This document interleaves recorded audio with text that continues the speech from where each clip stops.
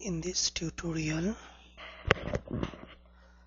I will actually demonstrate creating EJB applications with for Pia WebLogic, and we will use the Pia WebLogic workspace for the purpose. So I can just show you the sample application that we will develop. Just there will be a button and a text box to collect your name. Click on invoke EJB. So in this EJB, it is returning your name, whatever you type there.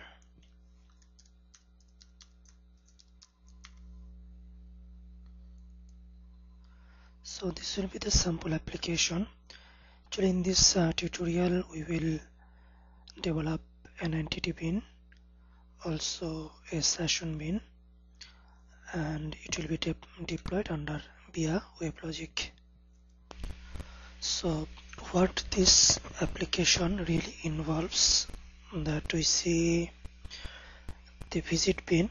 This is the entity bin that keeps track of the number of visits to this page, and visit tracker bin, this is really a session bin that greets the user with his name, with his or her name, and also checks with visit bin, checks with the entity bin the number of visits.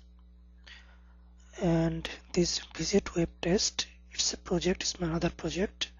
Within it, we create a page flow that is a client for visit bin and visit tracker bin. And in visit web test, we have another EJB control, visit tracker bin control.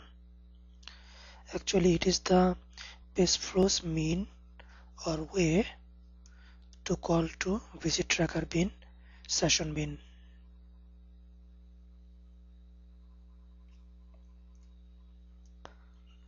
What is the focus of this tutorial? I think in this tutorial you see that we'll demonstrate how to create a WebLogic EAR project and WebLogic EJB project and WebLogic web project, this one.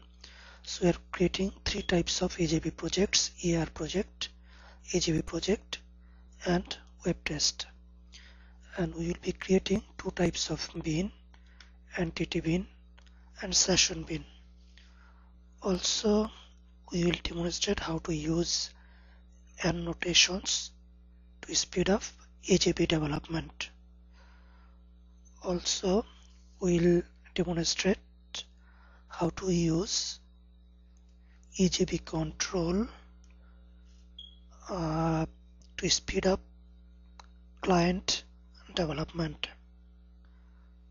And also we will be using this web project to test an EJB application. Now, what are the steps to create this application? First, we will create the workspace where the development will go on. Then we will create the entity bin, and afterwards we'll be creating the session bin, and after that we'll be creating a server and start a server to run this application. Creating means just associate a server for this application, and we'll start that server. In our case, it is the WebLogic server. And after that, we will create a test project so that we can test the EJBs, and at last step we will show how we test the EJB application. So initially we will be creating the EJB WebLogic EAR project. For that purpose, you just have to open a workspace for that purpose. So this is another workspace where we will create all the steps So first, file, new, we're going to create EJB ER project. Okay, I think I can attach my mouse. Just a second. Okay, it's file, new, project, J2EE, enterprise application project, and next, project name. I think I can keep the name similar to this, and then next, I think this should be good enough, the selection. So just this EAR project will be created. So the steps is very simple: file, project, then J2E ER project, and then next you can keep the project name and keep the selections default. So that will be good enough. So our first step is done. We have created the EAR project. Now we will be creating the EJB project that will contain both of the session bin and entity bin. First, new project. So this EJB, weblogic EJB project. Next, asking for a name. So I am giving the exact same name, and add project to an EAR project, and I'm selecting the EAR project we just have created, and everything looks fine. So we are also selecting the annotation so that it provides faster development. The next,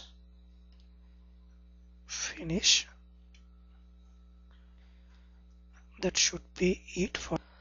Okay, at this point we will be actually creating an entity bin under the visit EJB project. But what are the steps? Okay, first we'll create the entity bin, then we will set some annotation values for that entity bin, and then we will define some container managed persistence variables, and after that, for that entity bin we will be rewriting the EJB create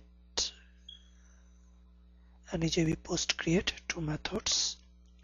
So first, expand it, src, right click, new, weblogic entity bin, and file name, it's actually visit bin.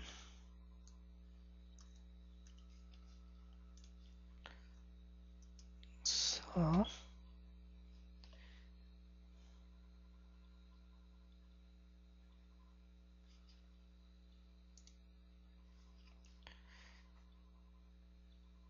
src, oh sorry,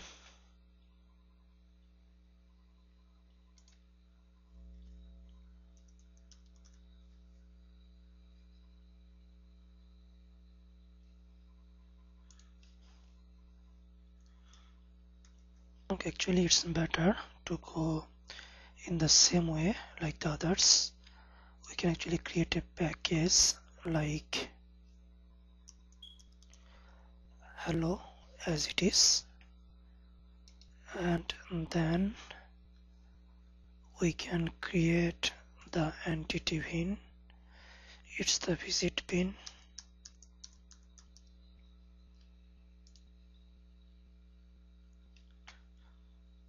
so the default entity bin will be there.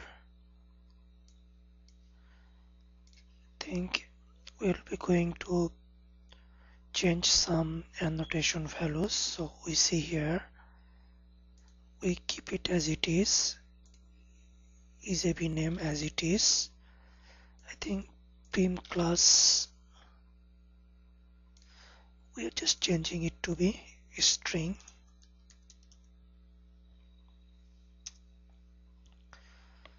So we are setting the annotation. In the next way, we'll be adding some container managed persistence fields. So we'll be just copying from here.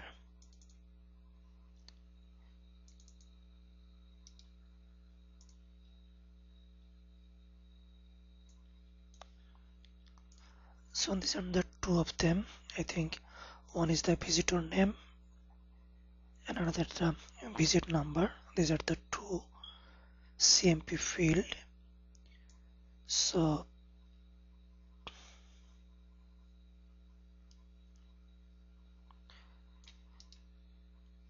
for all of them, we just have to define both the get method and set method. For this visitor name, we see that get visitor name, set visitor name, visit number, get visit number, set visit number. So we just have to create these two CMP variable. I think they will be storing the data we want to track.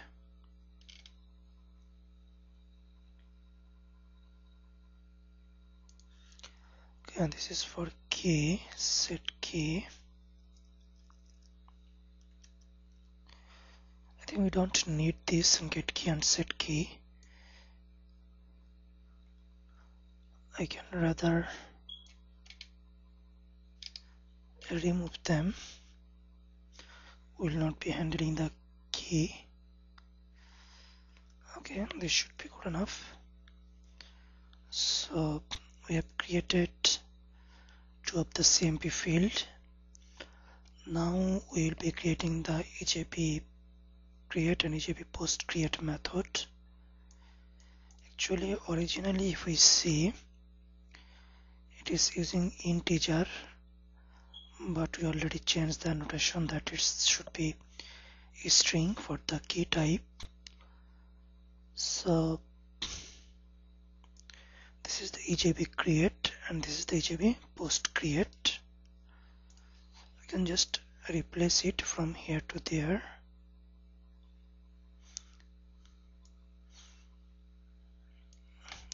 It is also here integer. It should be really a string because we change it, and we're tracking two parameters, just visitor name. Actually, visitor name and number will be here. At the time of creation it's 1, and the session bin is actually greeting the user using his name.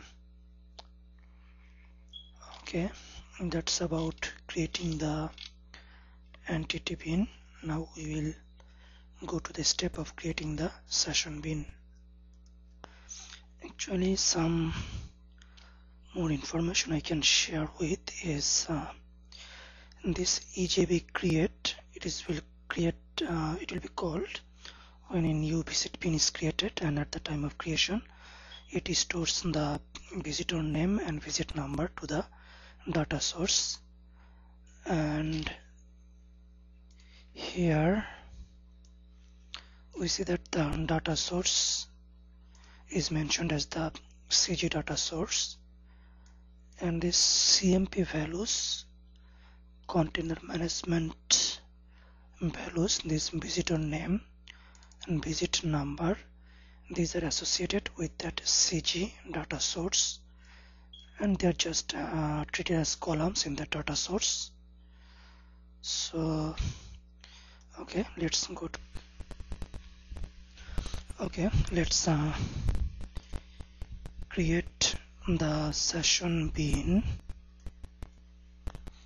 So package new session bin, so we can use the same name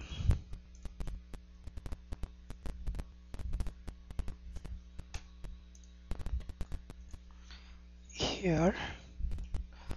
So this is the session bin, and we have to, I think there will be some extra packages that will be required for our purpose, so I'm just copying all of them.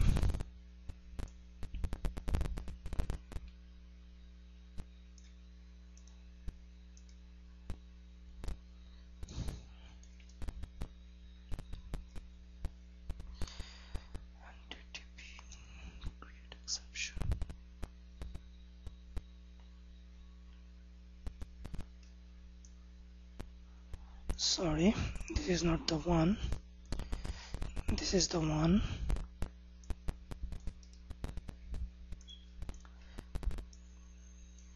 Okay, just all the packages will require for this. And before this annotation, we just want to create a reference to the entity bin, because this session bin will be using that. So this is a reference to the entity bin that this session bin will be using.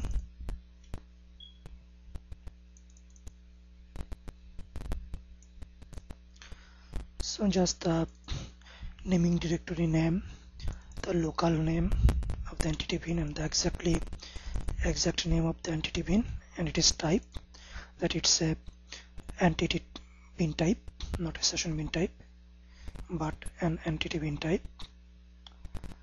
So we need to create one more variable that will keep track the instance for a particular user. So that thing is actually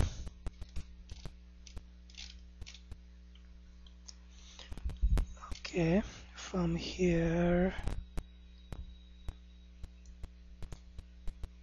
I think this is the one. In the class we have to create it, and just it will keep track of the instance of a particular visitor. And after that we have to create the ejb create to return the entity bin instance. So this is the ejb create method. I can just remove the existing ejb create method. So we're just creating a visit bin instance, entity bin instance, and okay, we're just creating it. And after that we will create another method that will, for the creating purpose of the user and displaying his count of visiting. So this is the create visitor method.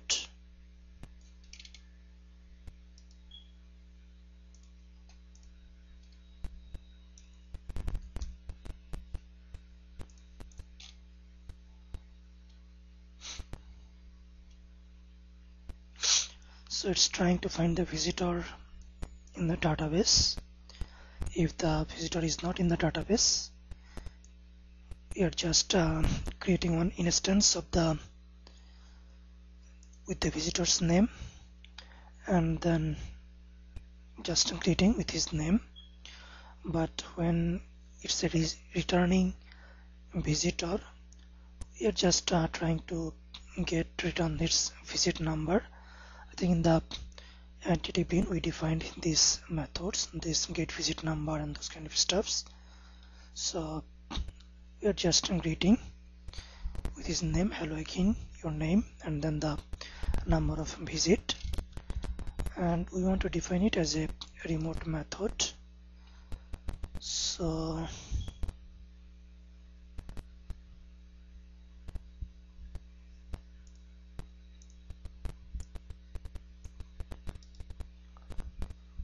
Okay, I'm just adding add annotation, so it should be coming here, not the EJB create. I think it came here. It should be really create. Okay, so we are assigning it to be a remote method. I think that should be it for the session bin. So we are just importing some classes that will be required. Then we are creating a reference to the entity bin that this session bin will make use of, and we are setting some parameter. It is the naming directory name of the bin, and these are some name and that entity. Afterwards, we just created this variable to keep track of the instance of a particular visitor, a visitor with the same name. And this EJB create, it just creates a entity bin instance, I think visit bin instance. And this get visitor, it just for the new user, it just gets with the name. For returning users, it just gets with the name and number of visit. So we are done with session bin creation. Okay, now we'll be creating and associating a server to run this project. So here servers,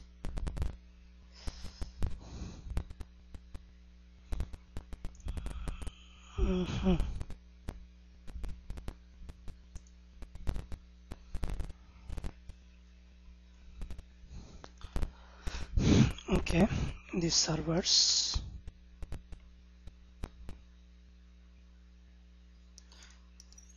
new server, that's okay, via weblogic, everything looks okay. So this is our project.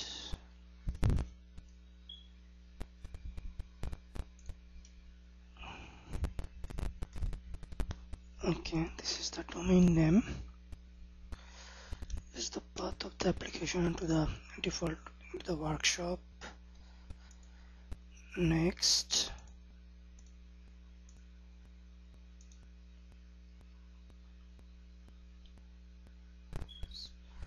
I think this should be good enough. If we want to restart, it's already started because of this window, so we can restart it like this. So now we can go to create this web project and the corresponding client and test. In the meantime,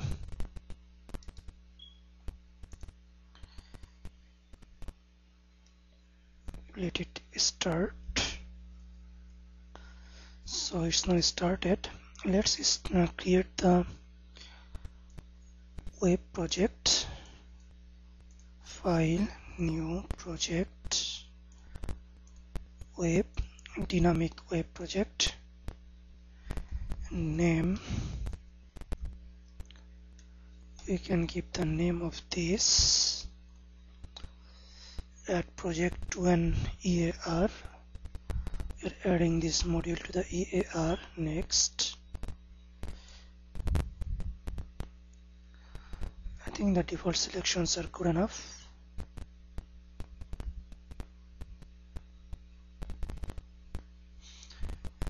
And we can assign the just now created server for this.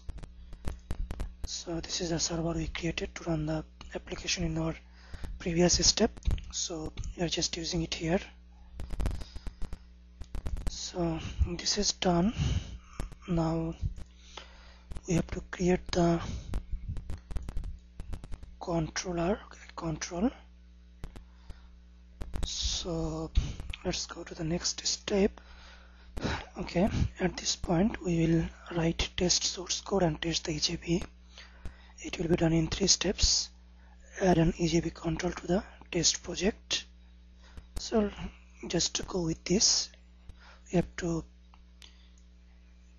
create an EJB control to the test project. I think we told previously that we'll be using a page flow. So from here we are creating a package. I think it is as named as controls. So under